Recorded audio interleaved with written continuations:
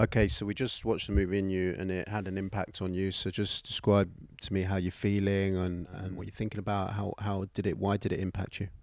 Wow. All I have to say is just wow. There are tears in my eyes after that. Just seeing myself on the big screen in the moment with such a complex, intricate story with these trippy visuals. It's just it's just a bowl of soup that I just needed right now. Oh my god. Every single scene just has these colors and shapes and everything. Just you don't normally see this ever. It's just such a fantastic movie. So much better than part one. I don't even know. I love it. Yeah, it was like things really sort of opened up, and it was quite interesting because I managed to have just DIY green screen just as it happened because the tablecloths, that are buds, cheap tablecloths, is basically the same color as you use for green screen, so that allowed me to wrap it around the hamster. A guy held the hamster, and then I could then chroma key that in the edit. So that's how I just got the head of the hamster, and then we could put all of the visuals in the background, and that was a big breakthrough. And oh my god, that hamster, he was a walking library with the words he used. So like deep and complex. What a weird movie. Every character just no one talks except for the hamster. Like what's up with that? Man, what a silent film. You never see these nowadays. And this is a crazy take on one too.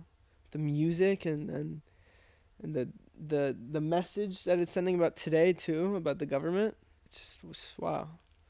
What what a movie. I will be rewatching this. I will be recommending this to all my friends. Wow. Yeah, do you think you could just watch part two as a thing, because or it's got to be one and two together? I'm planning I posted on my story a link to part 2 just because the production value and just the editing, the acting, even the camera work even in part 2 is just unparalleled compared to part 1. Part 1 was almost the prototype of what part 2 could have been. And in the beginning of part 2 there's already an intro. It basically summarizes the entire part 1. So all you need is part 2. All you need is part 2, I say. What were you feeling when you had that first impact to like watching it? Like what really got to you is also like the narrative of the hamster, the fact that the hamster was the star of the show, but then has gone missing now. He got out in real life, so there was all of that. That all came in as well. That sort of aspect that he's gone into the sort of this mystery. You know, coming into this movie, we knew that Priyat, the hamster, the main antagonist, we knew in real life he's missing, presumed dead, already eulogized. Um, but during filming we didn't. So there's a lot of foreshadowing in this movie. A line I remember in particular was towards the end.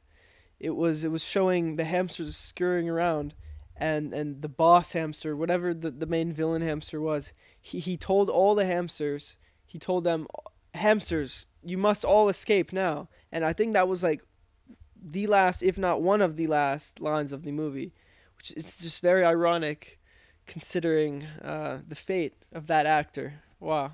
Well, he certainly made an impact beyond probably what most just pet hamsters manage to do in their short, crazy little lives. Oh, for sure. He's a social media star with an Instagram account of almost 100 probably. Posts every day. He's always on people's stories all the time. He's always being held, thrown across the room sometimes, it's hamster's life.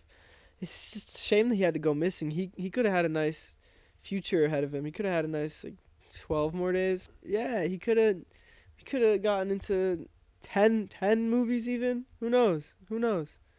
Wow. What a legacy he could have had.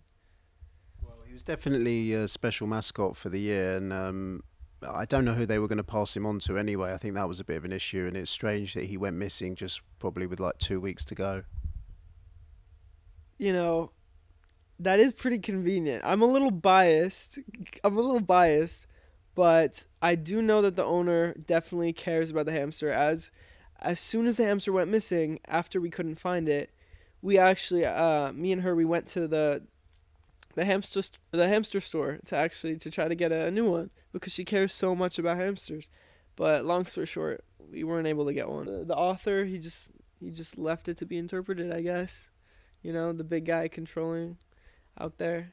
I guess we'll never know unless he decides to come back.